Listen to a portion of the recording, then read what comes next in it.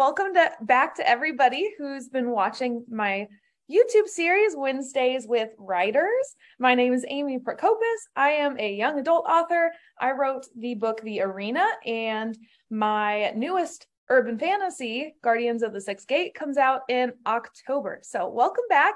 Today with me is a fellow young adult author and YouTuber, Sarah Sutton. Thanks for joining us. So why don't you tell us a little bit about yourself? Okay. Hi, I'm Sarah Sutton. I am an indie romance writer, young adult romance writer of 6, soon to be 7 books. My 7th book is called Teaching the Teacher's Pet, and it comes out August 17th. So that's really exciting, and it's the first book in a new series. So I'm super pumped about that. But yeah, that's me. You have so many books under your belt. I wish I could write as often as you do. My little boy, it takes quite a bit of my time away, but I Right. want to know a little bit more about your journey to this point. So I've been following your YouTube for a while, and I know you've talked about it off and on about how you started out querying in the traditional world and then ended up in the indie world, and you've loved it ever since. But I'd like to know a little bit more about how you got your start and how that all began for you. Yeah. I actually started writing back in elementary school because I just got obsessed with reading. My school really pushed reading, and I fell in love with it. And I wanted to create my own stories. So I've been writing consistently, like ever since the 3rd grade. Um, so going through like middle school and high school, I was writing like not serious stuff, just like for fun, just practicing and everything. And then in my senior year, I got an idea for like a girl who has to have a fake relationship with a baseball player. And in my head, as I wrote and as I learned more about the industry, I thought traditional publishing was the way for me to go. I thought it was the only way to go, kind of, because you don't really hear much success about indies, especially back in like 2016, 2017 was when I was a senior. For sure. Mm-hmm. So I definitely was pursuing the traditional route by like querying a few agents, and I queried this one trad publishing company, and they ended up accepting the manuscript in like, I don't know, 2018, I think. And then we ended up going back and forth with edits with an editor. And that editor ended up leaving the company. And so my manuscript was kind of dropped off and rejected because the editor working on it had left. So I was accepted, but then they ultimately passed on it. And at that time, I was just feeling so discouraged because at that point, I had told like everybody I knew I was going to be publishing a book. And I didn't want to have to like wait and go through the entire querying process again. And I'm like, you know what? Fine. I will just self-publish, which isn't the best mindset probably to go into it, but it worked. So yeah, that's how. And then I actually, at that time, when I was writing Out of My League initially, that editor had suggested to write another book to follow up so that they could sell another book. And that's why I started working on What Are Friends For, which ultimately ended up being my first book ever self-published. So yeah, it was a crazy ride. But once I published What Are Friends For, I'm like, okay, I actually really enjoy it's stressful to do it all myself, but I really like doing it all myself. So yeah, it was a crazy journey, but I had kind of a similar start. I was in the query trenches with The Arena. Well, I guess it wasn't with The Arena. I think it was with this book, with Guardians of the Sixth Gate. I was querying it, and I was getting a lot of positive responses, which is something I hadn't had in the past when I've queried projects. I was getting a lot of emails about, this is really interesting, send me the rest of the manuscript, or and then some that were like really interested, but ultimately I was getting the same response of, I just don't have the time for this project, or all of my slots for the year are already full. And the more research I did, kind of like you, I realized how much time it takes to traditionally publish a book. And so I was writing The Arena at the same time, and I thought, why not attempt it myself? Why not use this book, which was a different one for me? It's not usually in my wheelhouse. I'm more of a young adult fantasy romance writer than like the science fiction romance. But I decided this is different. Let's see where it goes, and let's try the self-publishing thing out. And I also really enjoyed doing it all myself. I didn't think I would, and it's definitely a ton of work because there's more than just the writing part. But I actually enjoy some of that marketing and the business stuff. I didn't think I would, but it was a fun journey for me too. So we have a little bit of similarities in that. Yeah.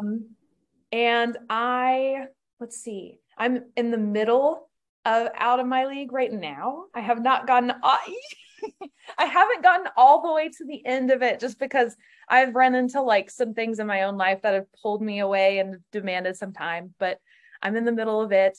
And What Are Friends For? I finished that one a couple weeks ago and I loved it. I devoured it so fast. So I am really enjoying your work. I've been like pushing it out to everybody I know that, oh, these are super quick reads and they're really fun. And I love it. So thank you for putting that work out there. Thank you for reading. Yeah. What would you say is your favorite book that you've ever written? Do you have a favorite? That's such a hard thing to pick. It is, but it's also, always try to make myself answer this question because it does change for me. Like, I don't know why it does, but like, depending on like where I'm at in my headspace. I'm looking at my books on the shelf right now. I think for right now, and actually for a little bit of time, Two Kinds of Us was like really, really fun to write. It was the kind of like hidden personality, she's pretending to be kind of two people at once sort of vibe. And it was so fun to like explore that side of a character who wants to be somebody else. So I think that one is probably the favorite one that I've written so far. They're all great, but I think that one's my favorite right now. Wow. Well, I need to get that one sent to my house. It's the next one on my list. I'm trying to work through all of them. So I've been buying them as I like finish the next one. And I am dying to get into that because I already have read into that one a little bit. I'm reading ahead, but I can't wait to get it. And I'm super excited about your new series. So because that's your next book, it's the 17th, right? Was it August 17th? I mean, I'm like 90% sure it's the 17th. I know it's only a couple weeks away because I've been seeing all of your like information getting pushed out on social media. So let's talk about, I think we should, since it's so close, we should talk more about what that book is about and how it leads into like the rest of your series a little bit. Yeah. So the series as a whole is called the Most Likely To series, and it revolves around this list that goes out in high school called the Most Likely To list. So people are voted like most likely to never have their first kiss, most likely to never get a girlfriend. And the main character in book one, called Teaching Teacher's Pet, is voted most likely to marry her math book. And so she has been picked on because she goes to school where like athletics is praised. There's a group of popular people, and she is a math geek. She loves math and all that stuff. And then one of the star football players needs some tutoring help. And even though she doesn't want to get in line with what her principal wants, she agrees. And it's really fun. It's really fun to see like the kind of fun and games, the antics, the banter, because both of them are very snarky. It is an enemies to lovers kind of vibe to the book. And I haven't written that before. So yeah, and the whole series are standalone books, so you can read them out of order, doesn't matter. But they all have something to do with that most likely to list. So and this book, I love the two main characters so much. Oh my gosh. I just like the entire, because that's sort of how Love in Fenton County is also. It's they're all standalone. You could read them in whatever order, but they do overlap a little bit, some of those little details, and that like those Easter eggs as I find them have been so satisfying. Yes. And I think I think it's more of a trope in indie publishing to do those kinds of series, but I've never encountered one until I've read your books, and I love that. It's made me think so much about the series that I have coming out, Guardians of the Sixth Gate, and how I could possibly like interweave things into that story. So it takes place in the same like the same storyline. It's just really fascinating. And it's an interesting kind of writing style. Do you have to do anything in like the outlining phase to make sure that you keep track of those overlapping details? Yeah, this series is actually like hardcore. I have to keep track of everything Oh my gosh. because for the most part, all 7 books happened over the course of the same 4 weeks. Mm-hmm. So it's been like to make sure I have football games at set high schools, like make sure that never changes, make sure a side character from book 1 is in the right spot for book 4. That's been tough. Oh my gosh. Love and Fenton County isn't that interconnected. They're just like some fun Easter eggs and stuff like that because I didn't plan that very well. But this one is so much more interconnected. They're all still standalones, but like to just make sure for continuity's sake, it's been tough. And I've been outlining a ton, which is new because I'm not a huge outliner, but I have like calendars for each book. So like where the character needs to be at a certain day. I'm like, okay, we got this. I can only imagine because I'm a little bit more of a pantser. I've kind of developed my own kind of outline style using like Google Slides that's working for me, but I still leave space in my outline just to like riff and just see where characters go. I never fully plan anything I've ever written, and I don't know that I ever will. It definitely helps like in the indie side of things when you have to go back through yourself and do all of that editing, and it makes it so much easier if you can nail things down a little bit more the first time around, because it does save you that mess on the back end as I'm finding out with the second book a little bit. But man, so I've the last couple episodes, it just went out of my brain. Oh no. I hate when that happens. I remember now. So I've been asking the last couple guests that I've had in this series, like what has been the turning point or like the big breakthrough for them in their journey towards publication. So up to this point, what is something that you think has made like the biggest difference for you? That's a good question. I've been doing this for almost 3 years. It's gonna be 3 years in January, I think. So there's been a lot of trial and error with a lot of different marketing tactics and stuff. Mm-hmm. But I think like a lot of people, TikTok has been absolutely like game changing. And for me personally, so has KU, Kindle Unlimited. Switching into that has been like a huge difference. I've seen a huge difference in terms of like read through and sales and things like that. But definitely social media and the marketing side for video kind of content, because I'd always leaned heavily into like the Instagram feed posts, graphics and stuff like that, mostly because it's the easiest for me to do. But marketing with videos has been like so game changing. And so like I've seen a huge jump since I've started doing it. So I think that's my biggest, if that was the answer to your question. No, yeah. I definitely, especially TikTok, I've seen a lot of different authors have lots of levels of success using TikTok. And I also have found that I've been able to push out more of my content to more people using TikTok, especially. So I'm also noticing that. And Kindle Unlimited, that is also something that I'm planning on using with this book. I'm not currently enrolled in that, but I'm going to do kind of a trial and error of my own and see where that gets me, because I know that there is like a certain niche of people out there that devour books just on rotation like that through Kindle Unlimited. And especially like anything romance related. The romance readers seem to be especially big in the indie and Kindle world. Yeah, They're like definitely hungry for that. yes. And I think it's good that you're doing like a trial for it too. I feel like everybody needs to kind of see for themselves how it's going to work, and if it aligns with your business plan, rather than like hardcore say yes or hardcore say no.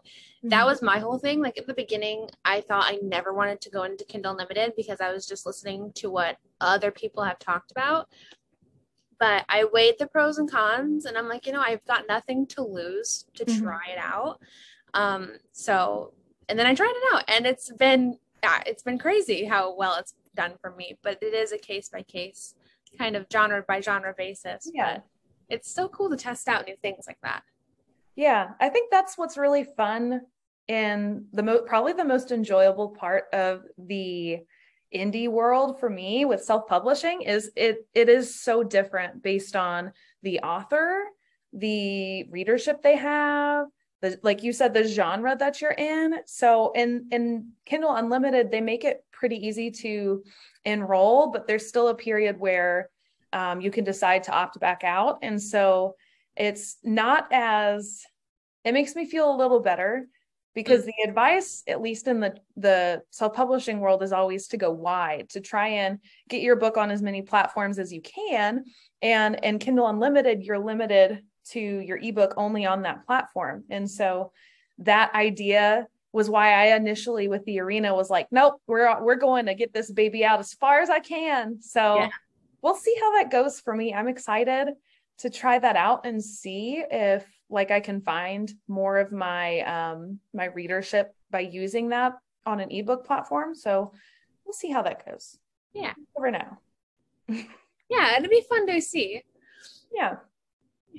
So what is like your biggest piece of advice for somebody that's just starting in the self-publishing world? Because I'm fairly new. This will be my second year in it, but I've only had the one book out because my time is a little bit more limited. So I haven't been able to do as much as I'd like. But what are like some of your self-publishing musts? For me, I feel like one thing that I always tell people is to try and be like, to not get discouraged if you don't see results right away, because a lot of people do go into self-publishing thinking you will get a lot of money right off the bat, and it is a slower growth, like definitely. But when you stay consistent and when you like keep pushing and keep working towards like your goals, you're gonna see returns eventually. So that's something I always say, and I always recommend to like make sure like solidly why you're doing this. If it is for money, then to like just keep solid in that and make that your motivator to keep working hard.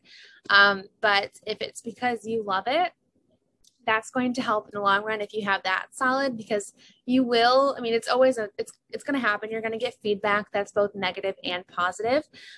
So when you're solid and why you're doing it for you, the negative feedback doesn't really affect you as much in the long run.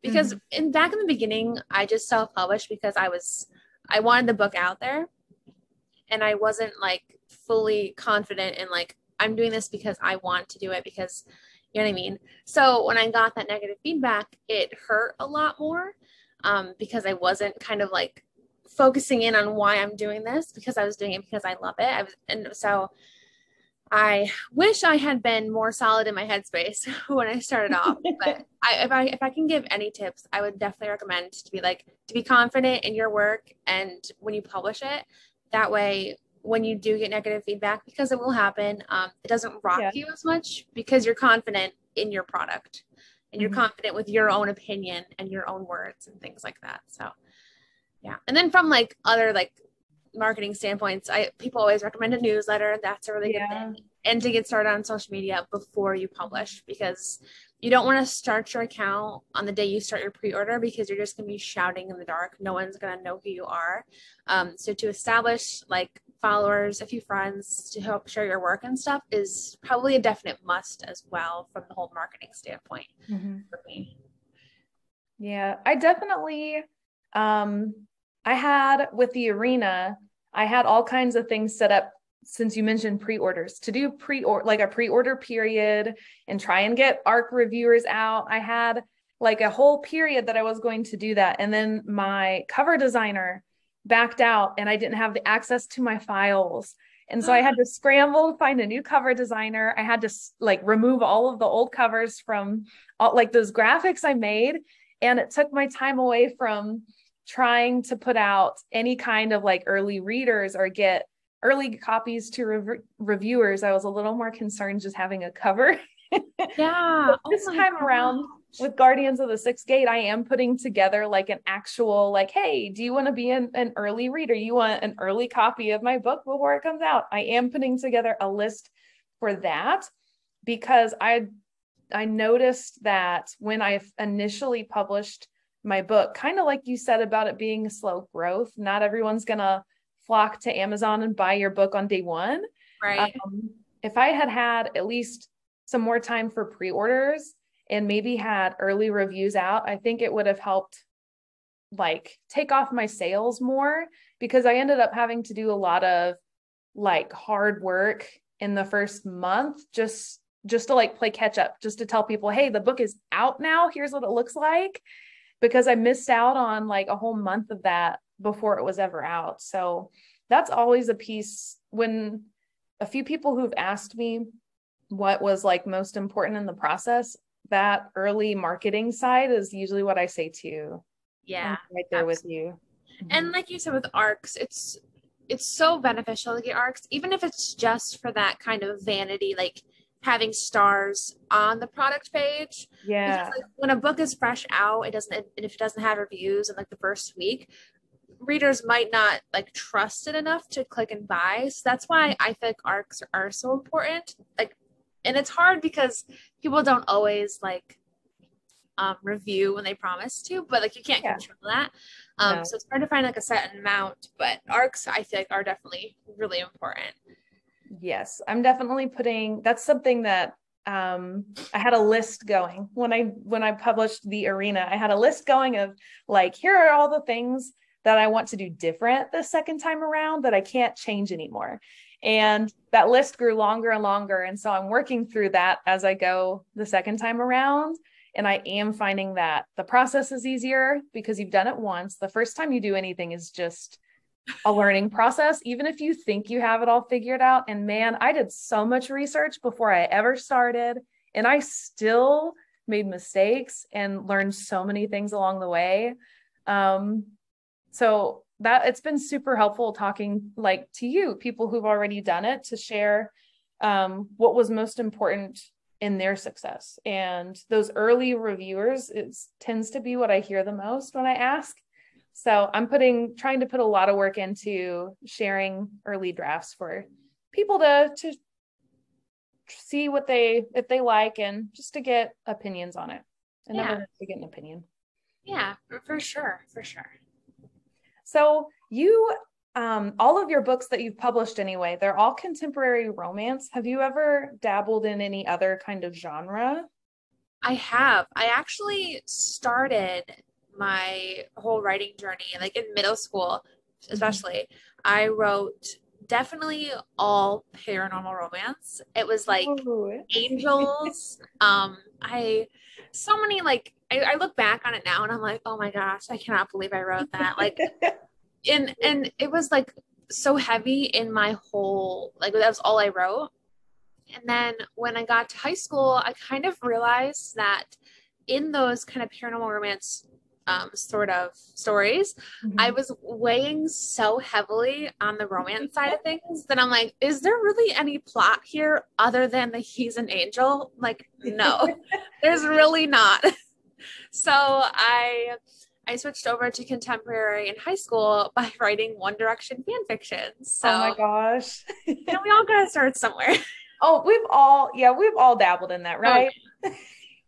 Oh, fan fiction. Oh my gosh. But yeah, that was where I started with the whole contemporary world, and I haven't gone back since. So actually, that's a lie. I did write a fantasy kind of paranormal one back in 2018, I believe, for Nano, but I didn't ever do anything with it. Yeah. I don't know why I dabbled back into it, but I realized again, I weigh too heavily on the romance.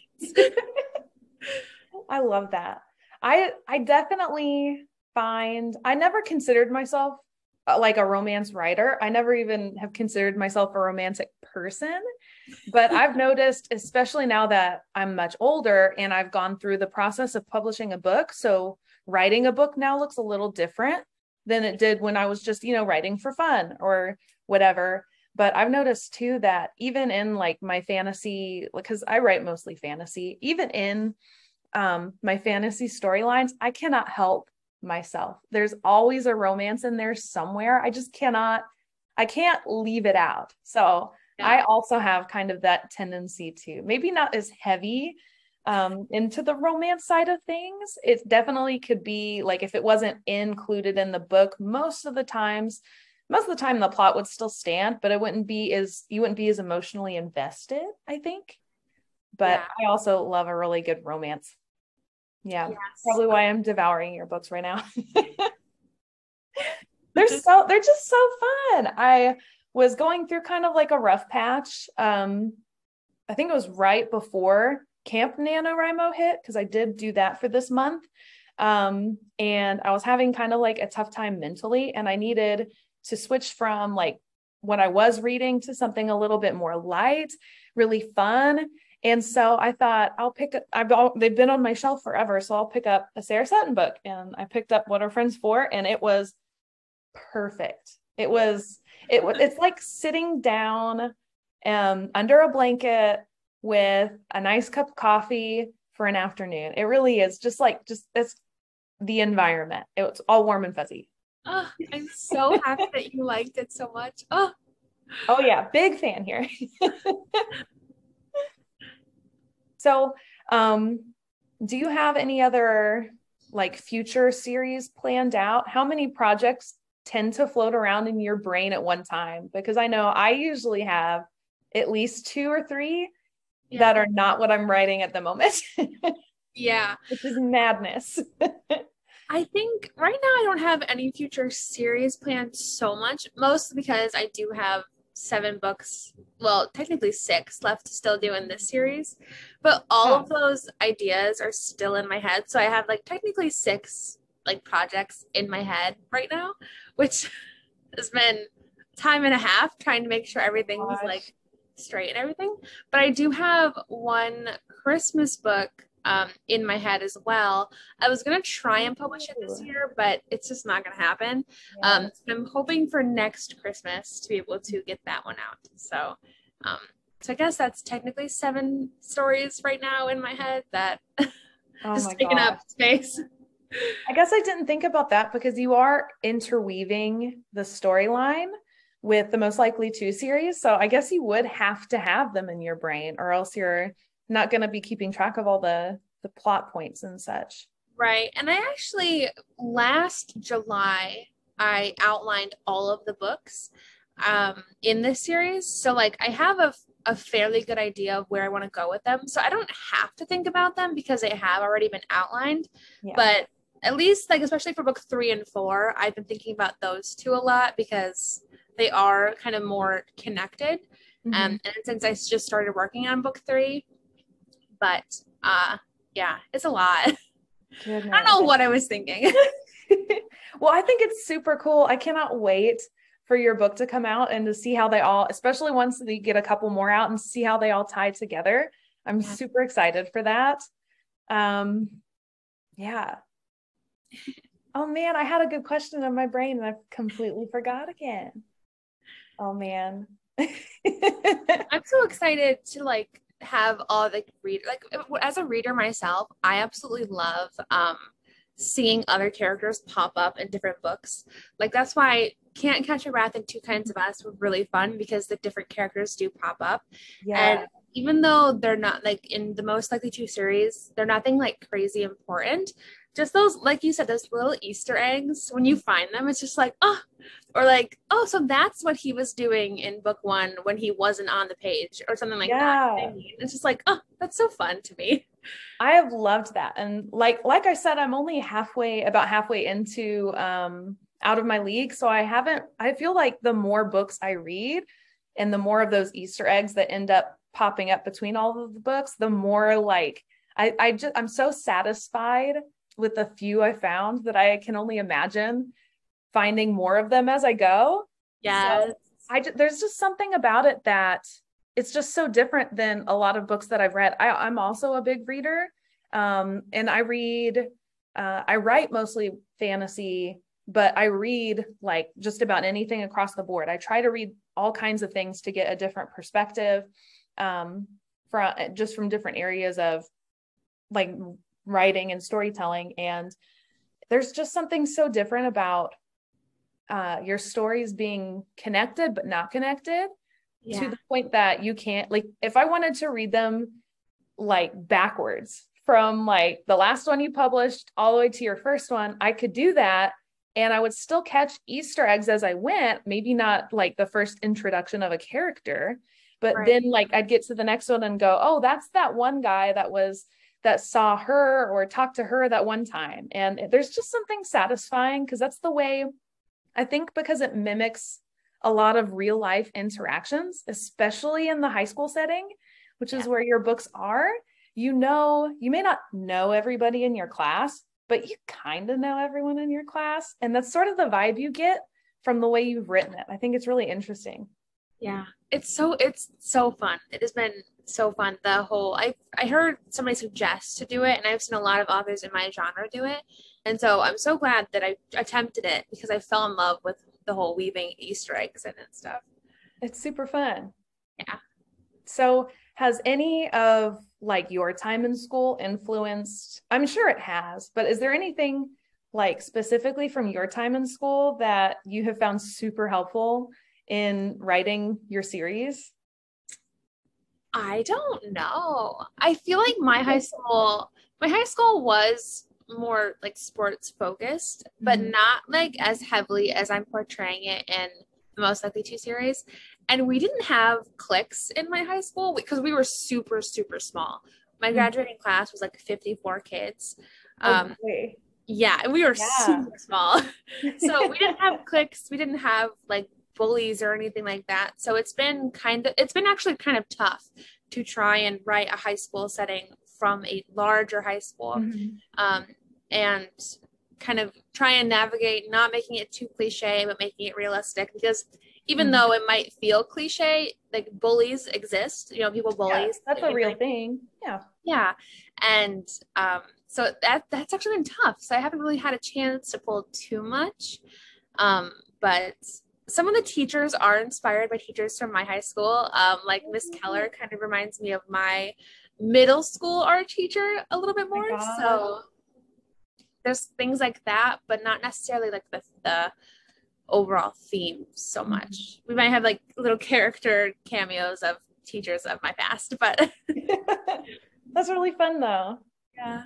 See, I went to I went to a big high school. My graduating class was a little under 400, I think. Ooh. So it's quite a bit bigger. We're not the biggest school in our area, but we are a big school. Yeah. And I'm having kind of a similar, I'm having to do some similar thinking to like what you're describing, because in Guardians of the Sixth Gate, it takes place in a teeny tiny town and a teeny tiny school.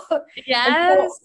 And so as you're talking, I'm like, that sounds really familiar. And I'm like, oh, it's because I'm doing the same thing, but I'm having to go from big town thinking and social atmosphere to the small town atmosphere, and not make it, and like you said, not make it too cliche. Right.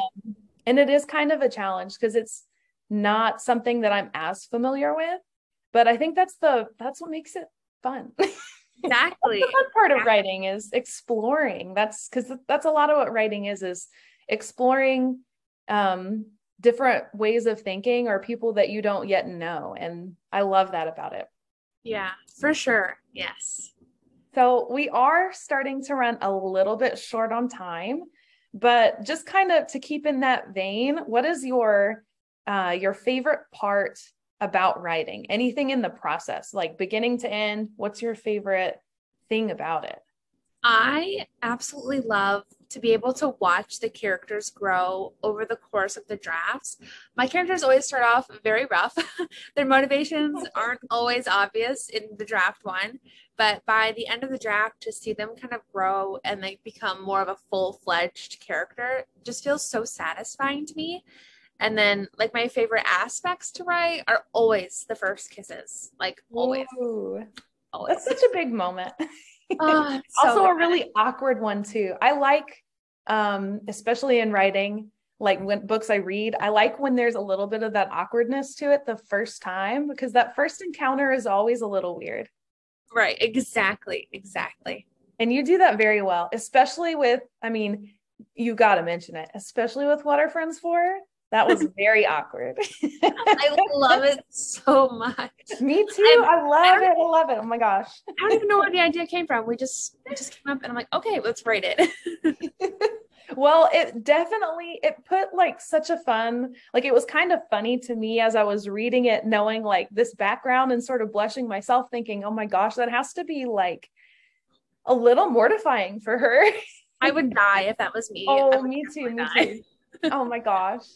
Well, that's about all of our time. I'm so happy that we could make this work and that I had you on to share all of your thoughts of writing and about your books. I am loving them. Oh my gosh. I cannot wait to move on to the next one and the next one.